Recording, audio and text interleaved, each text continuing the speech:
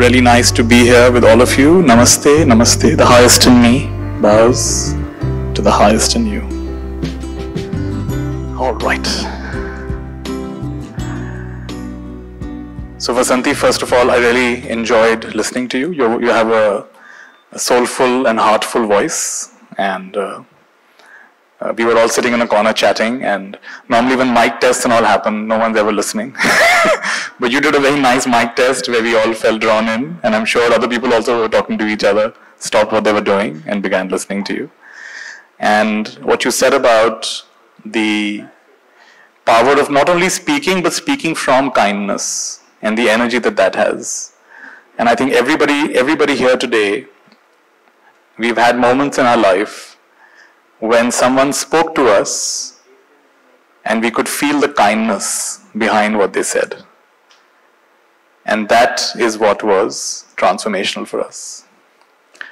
So I'm very happy to be here. I like to start my sessions with the sound of my singing bowl. Some of you may have seen this Tibetan singing bowl. My friend Kumaran is sitting next to me, was sitting there. He said, Nithya, you haven't changed, huh? Still singing bowl. Because I love the sound of this bowl. And just yesterday I was reading a book about communication. And it said one of the first things that is important for communication to take place is matching. And what matching means is that we begin to match at all kinds of levels that we're not even consciously aware of. Like for example, all of us now, as we are tuning in, whether you realize it or not, our brain waves will start to match. Our heart rhythm will start to match. Even the electromagnetic, whatever it's called, skin resonance, there's a word for it, that will also start to match. The more aligned we are, the more we will match. And the more we will match, the more fulfilled, connected, and happy we will feel. And this bowl is one way to create that matching. So just enjoy the sound of my bowl, and with that, we will go further.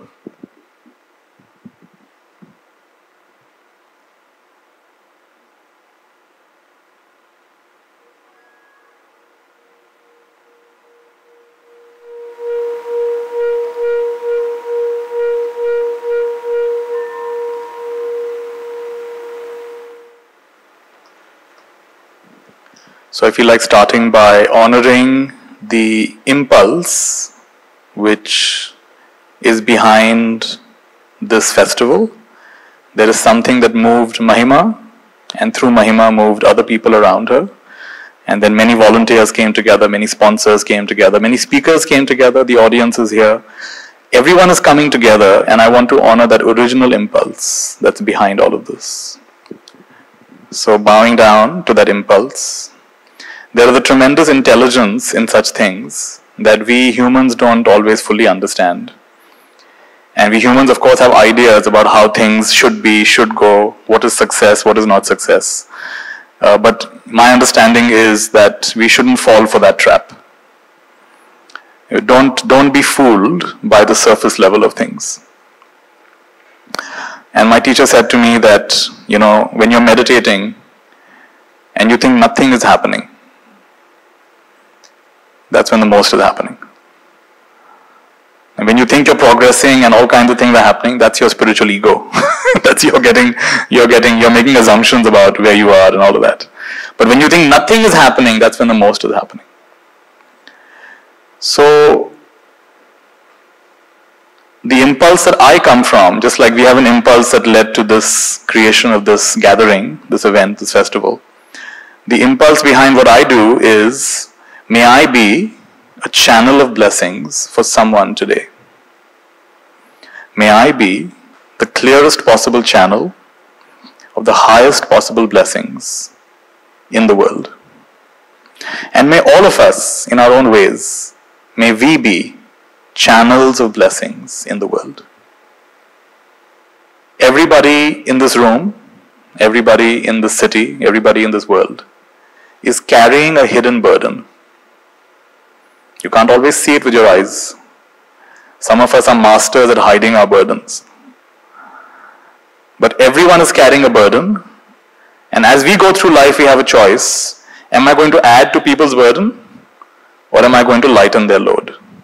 So one of the books I read, this person said, I made a commitment to myself long time back that everyone who meets me should leave feeling lighter than before, better than before, or the same as before, but not worse than before.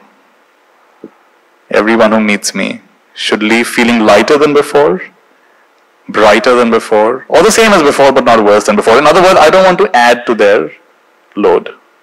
And of course, no one's perfect, so once in a while we're all going to mess up. But that's a good intention, it's a good operating intention. Can I live my life in a way that I'm not adding to the burdens of others? Today I want to introduce a concept which is very similar to the theme of what we are exploring in this festival. The concept is called kindfulness. You heard the word mindfulness, but this is called kindfulness. And that K makes a big difference. In my own journey, I began meditating. I was quite young. I was 16 years old when I began meditating. And it was difficult, but I liked it. And I found it made a difference. But I remember having a bit of a, militant that, I should meditate for so many minutes a day. I should be aware throughout the day. I should. There was a kind of a should energy to it. It was more like, that if I do this, then my life will be better. And a very big shift happened when I realized it's not about being mindful.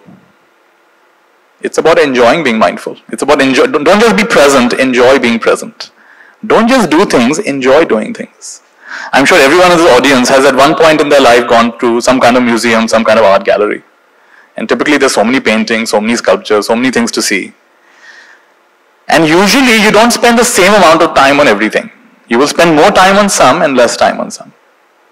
And then the question is, why did you spend more time with that painting and less time with that painting? And chances are you'll have a hard time explaining it. And all you can say is, I don't know, I just liked it. I just felt connected to it. I was intrigued by it. In other words, it captured your attention. So when something captures your attention, you like something, it's easy to be with it. If you like the present moment, it'll be easier to be in the present moment. If you don't like the present moment, it'll be very hard to be in the present moment. All the techniques you can learn in the world, you'll not be able to do it. Yesterday I was reading a book called The Mandala of Being. And this person was a long-time meditator, long-time practitioner. He says that while I have meditated for many years, I've taught retreats and everything, and I have touched exquisite states of being, my real question was, why do I struggle to maintain this? In a retreat center, when I'm teaching, it's very easy.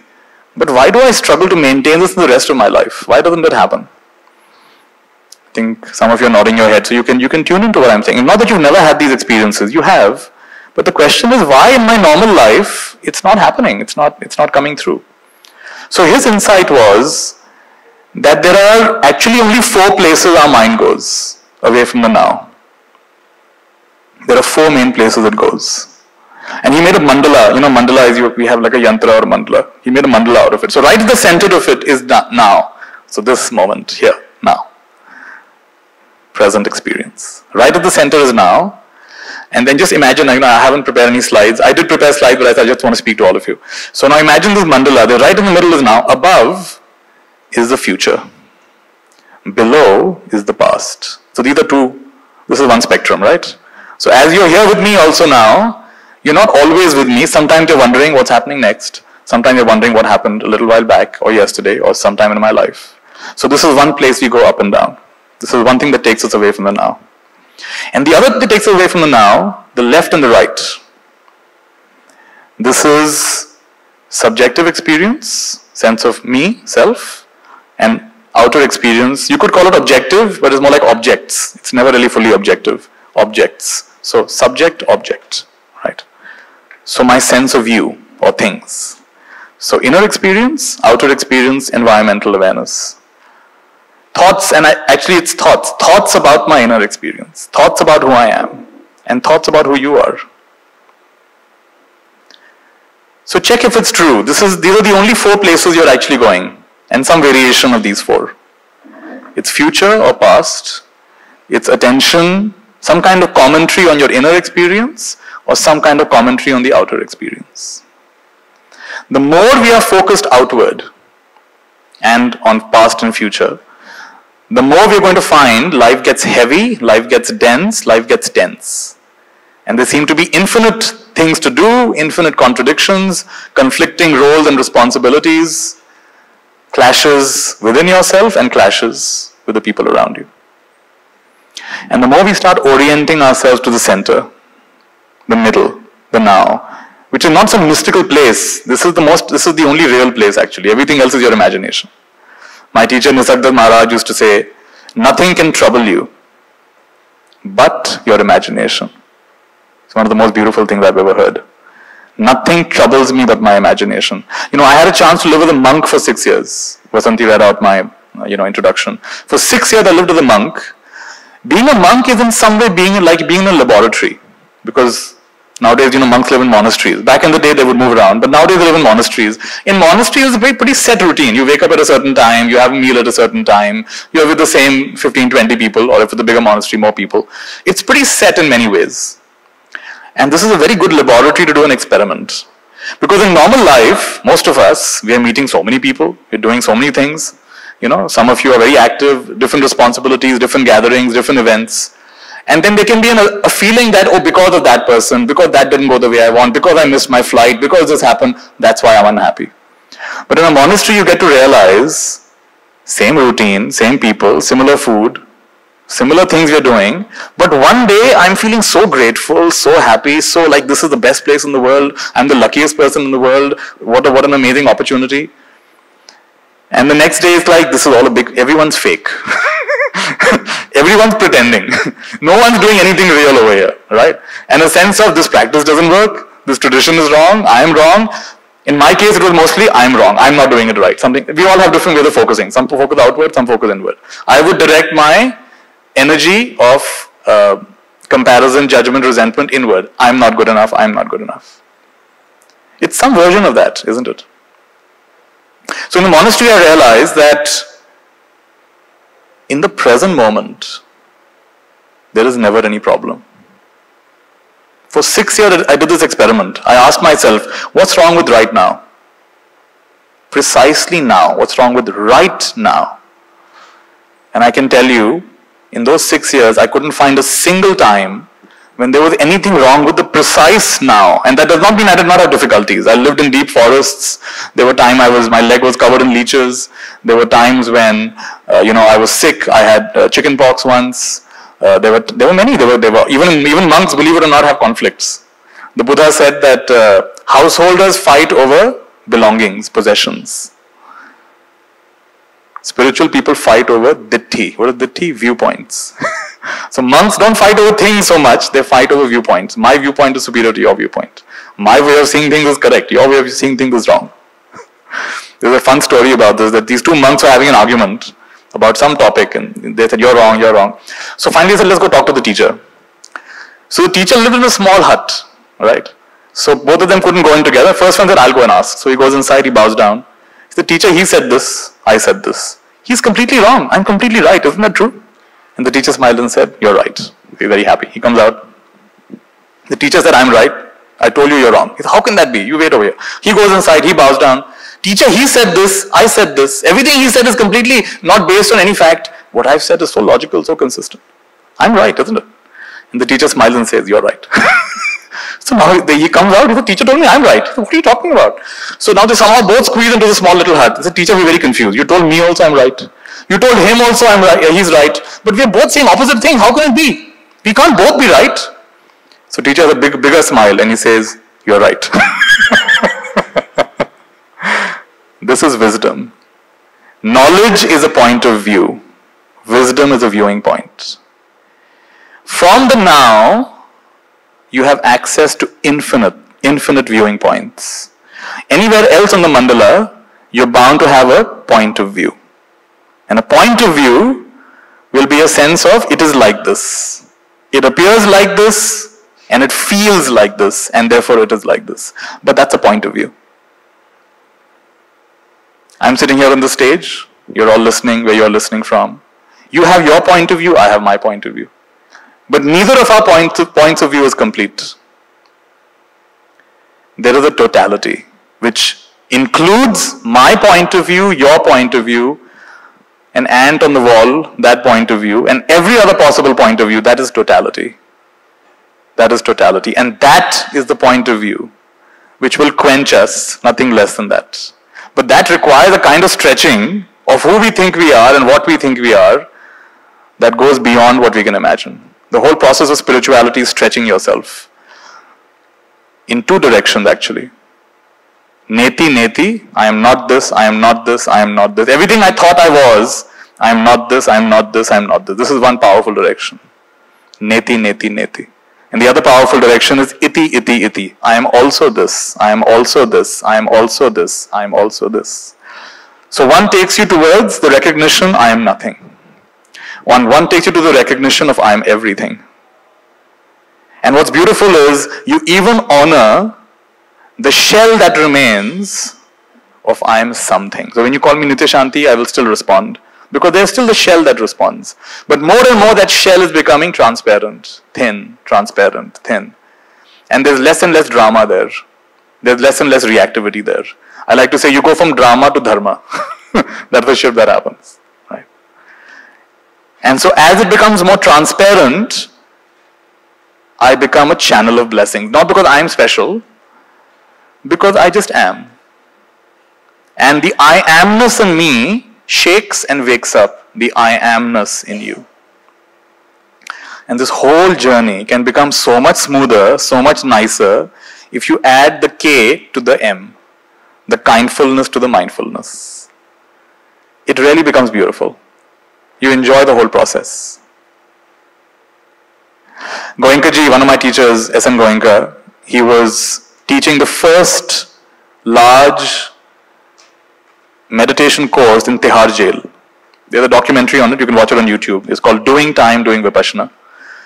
And when I was part of the Vipassana tradition, we would share this documentary with people. So the 1,000 prisoner meditation camp had never been held anywhere in India or anywhere in the world. It's a huge security risk to have 1,000 prisoners without, no matter how many police people you have, you can't control 1,000 prisoners if they decide to go rogue, right?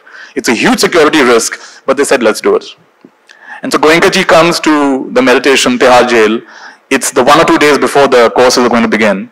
And some prisoners are curious. So they gather the courage to go up to him and say, what is this course about? We are all attending, but we don't know what it is about. Yahan par kya hoga? So I'll say it in Hindi first and I'll translate. So Goenka ji says, tapna hoga. Tapna hoga. Bahut sukh se. Bahut sukh se. What does tapna hoga? You will have to burn. There will be a burning that happens. There will be a purification that happens. And then he smiles and says, bahut sukh se. Do it with, enjoy the process. Do it with joy. Right? So it's like that agarbatti that's burning, and even in its burning, it is releasing a fragrance.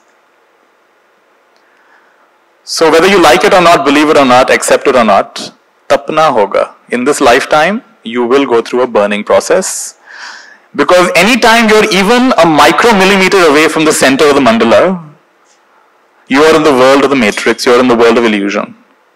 Right? And that's alright. We will be on all kinds of points of this matrix, all kinds of points on the mandala. And it's always feedback. Come home, come home, come home.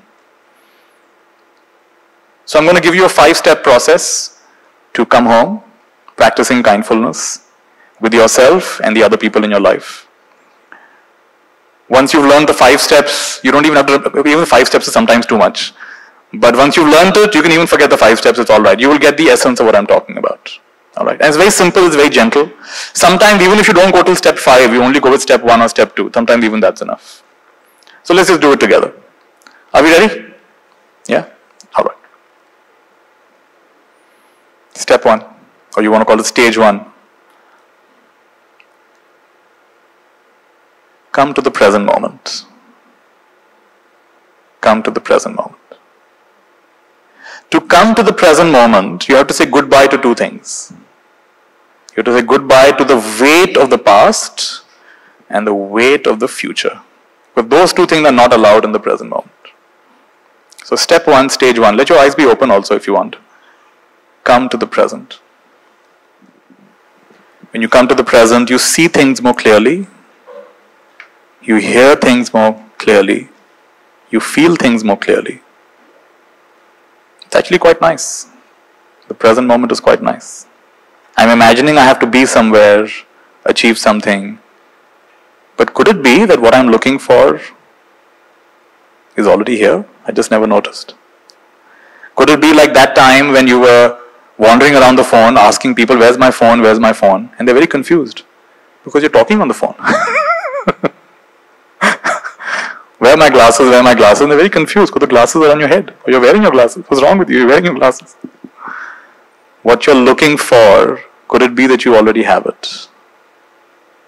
This is stage 1. Come to the present.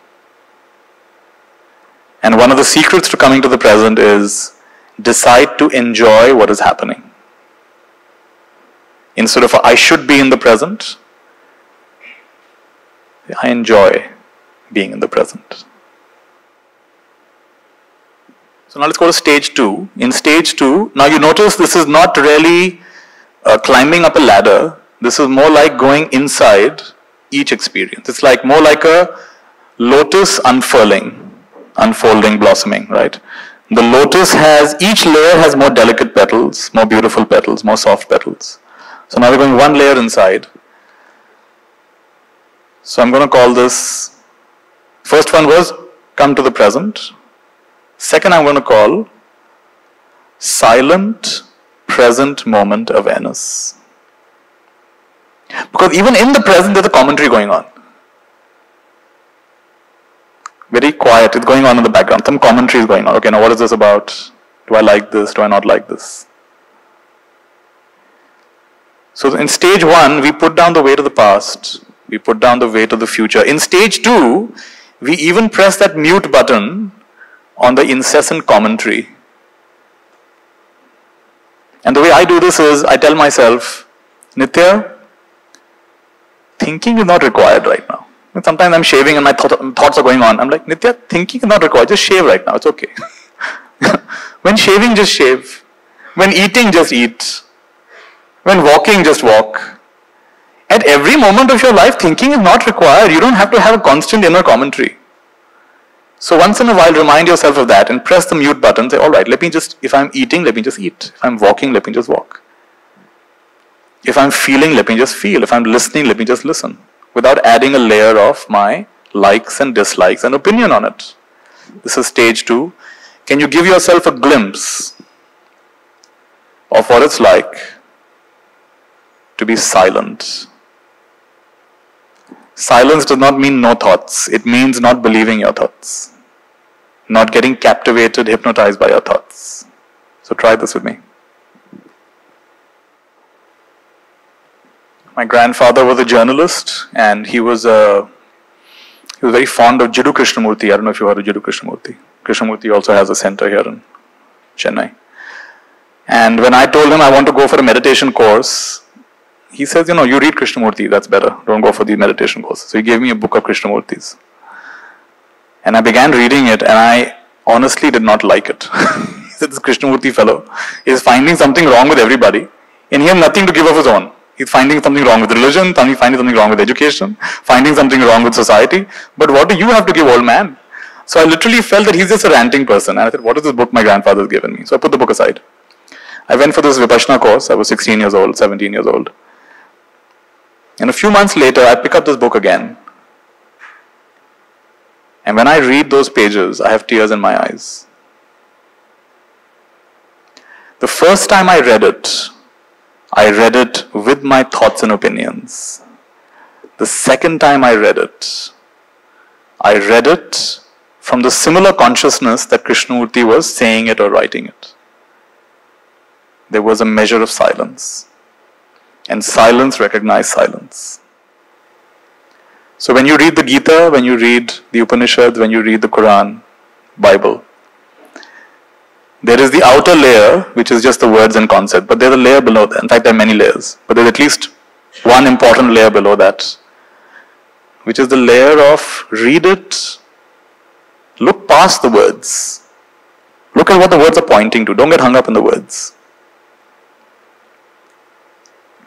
Nisargadatta Maharaj said, you will never understand the Gita as long as you are reading it from the perspective of Arjun. You will never get it. He said, you will only understand the Gita when you read it from the perspective of Krishna. Read the Gita as though you are Krishna. In other words, read it from the middle of the mandala, not from the side of the mandala. Read it from the space that Krishna is sharing it from. Stage 2. Stage 1 is come to the present. Stage 2 is silent, present moment awareness. Let's come to stage 3. By the way, at any point if this is seeming too subtle, just stay with the previous stages, right? One thing I've learned is don't pretend yourself beyond your evolution. So if you're a tiny tree, remain a tiny tree, enjoy being a tiny tree. If you're a big tree, enjoy being a big tree. The big tree is going to again become a tiny tree again. It's a cycle, right? So you'll find at some point in these 5 stages, you will find, that's exactly where at this point in my life, this is exactly where I need to be. And don't feel that, I need to be somewhere else. This is the big mistake we make. We imagine we need to be somewhere other than where we are, even spiritually. If you've read the book by Hermann Hesse, what's it called? Siddhartha. If you haven't read the book, it's a small little book, you should read it. This man embraces himself the way he is. And that becomes his straight path to awakening. His other friend becomes a monk. He doesn't become a monk, he become the boatman. Anyway, that's another story. So stage 3, silent, present moment awareness of one thing. Until now there was diversity. I was aware of many things in the present. And just a simple one could just be your breath. It could be anything actually, any one thing. But the simple one is our breath, because our breath is always with us. The moment I said breath, we began to become aware of the breath. Some people get very technical. You should be aware of the breath on the nose, on the belly, over here. No need to get technical. Just be aware of the breath wherever it feels comfortable. Feels comfortable in the belly, feels comfortable in the nostrils, in the chest. Be aware of the breath. Enjoy the breath. I used to get very angry when I was a kid. And I used to be very finicky about food. So if the food wasn't to my liking, I have sometimes thrown the plate of food. That's how angry I would get, which is just my incapacity to stay with my feelings. But when I learned this process of being with my breath, I would notice my thoughts racing.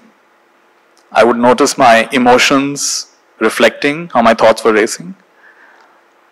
And I would come to my breath. And being with your breath is like putting brakes on a train. Train, if you notice, doesn't stop instantly. But if you keep putting brakes, little by little, you pulsate the brakes. No matter how long the train is, soon enough it will stop. And so I noticed my train of anger, which used to go for hours, began to go for minutes, began to go for seconds. And honestly, now it is rare. It's not that I never get angry, it's rare that I get angry. And when I do get angry, I don't see it as a failure. I see it as a precious gift. There is some expectation I have from myself, from the other, from life, which is not getting met. And instead of demanding that I should be different, you should be different, life should be different, I check, is it really true? What I'm believing, is it really true? Or is this something I've picked up along the way? Is it universal truth? Or is it made up, socially agreed on conventions? That's my process. And the breath helps me with that. So now come to stage 3, silent, present moment awareness of one thing, which in this case could be the breath.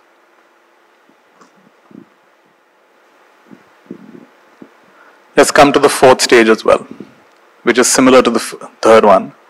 Silent, present moment awareness of the full breath.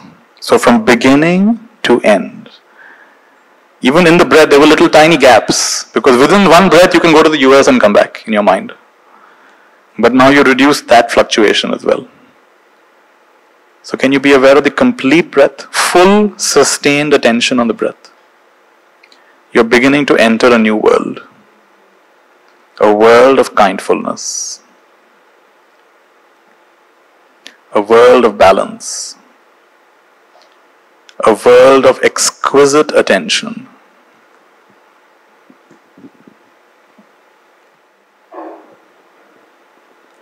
and you add a simple perception to your experience, you add the perception of beauty. What is beauty? Beauty is seeing something whole, something pure, something balanced, something clean, something natural, something deeper behind your experience. So can you experience your breath not just as air going through my body, but as something deeper than that, more beautiful than that? This is the thread that sustains you. This is what connects you to life. This is life. So it becomes a beautiful breath. In the fourth stage, we go from breath to beautiful breath. In the last stage, fifth stage, there is only beauty. The attention is no longer on breath, although breath may be happening. It's just the quality of beauty. Sundaram, Sundaram, Satyam, Shivam, Sundaram. Satyam is it's true. Shivam, it's good, it's beneficial, auspicious. And Sundaram, it's beautiful, it's so beautiful. The beauty in me bows to the beauty in you. The timeless, shapeless, limitless beauty in me recognizes the timeless, shapeless, limitless beauty in you. What you see in me, you evoke in me, you bring out in me. What I see in you, I evoke in you, I bring out in you. So to summarize, the 5 steps of this journey began with coming to the present, which means putting down the weight of the past, weight of the future. Silent present moment awareness. Putting down the weight of the inner commentary, even momentarily. Doesn't have to be perfect inner silence, just a glimpse is enough to make you realize, oh, there's something deeper here. And then coming to one simple thing like the breath, or in your normal life, whatever you're doing, just do one thing at a time. You can't always do one thing at a time, but I would say structure your life in a way that you have more and more opportunities to do one thing at a time. That's when you'll have maximum satisfaction, enjoyment and meaning, which are the 3 aspects of happiness. So when gardening, just garden. When cooking, just cook. When eating, just eat. When walking, just walk. Reduce your multitasking is the same as reducing your unhappiness, your dilution of being. And I promise you, you may do less sometimes, but you will enjoy it more. And the quality will be so much higher, and the fulfillment will be so much higher. And then start moving from mindfulness into samadhi, which is sustain your attention. There's a beautiful Greek word, meraki. Meraki means don't just do things, pour yourself into what you do. Can you sense how I am pouring myself into this talk? Can you sense that? I'm really giving all the love I have, all the energy I have, all the wisdom I have. I'm not leaving anything back. I'm pouring myself. So at the end of this, there will be no residue. I will not have a sense of what a great talk I gave, what will happen. It doesn't matter. It's complete. In the doing of it, it's complete. Now, whether you remember it or not, practice it or not, appreciate me or not, it doesn't matter. Because Meraki is, in the process itself, there is fulfillment. In the doing of it itself, there is completion. Purnamada, Purnamidam. From completeness comes completeness. And as you're giving your full attention to your breath or whatever you're doing, you get in touch with beauty, with truth, with inherent goodness and perfection, Satyam, Shivam, Sundaram. Finally, even the activity doesn't matter. The breath doesn't matter, the object of meditation or attention doesn't matter. It doesn't even matter what you're doing. You could be cleaning toilets. You could be greeting dignitaries of a foreign country. It really doesn't matter. You are a secret agent of God. You're a secret agent of life. You are an avatar in disguise. You show up wherever you are, you do whatever that life is asking from you.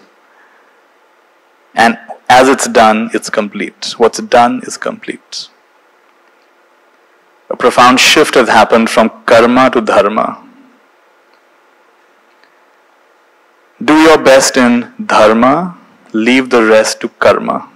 The wheel will turn its round, true peace will be found. Whatever you know you have to do, you need to do it. Do it with love, do it with miraki, do it with kindfulness. Add kindness to your mindfulness, which means be loving towards yourself and others.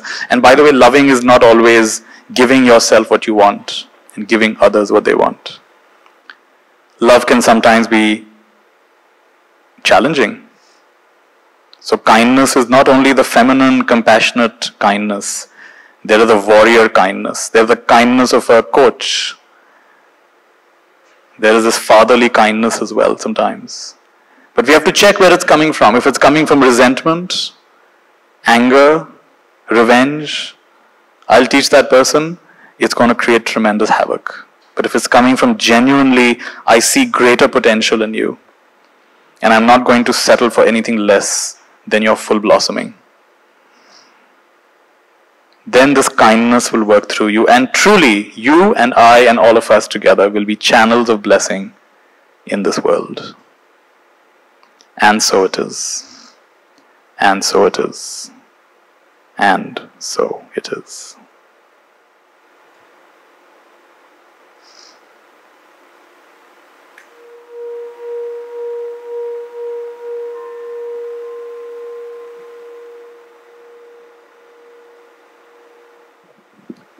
And I hand it back to the organizers. Please continue from here.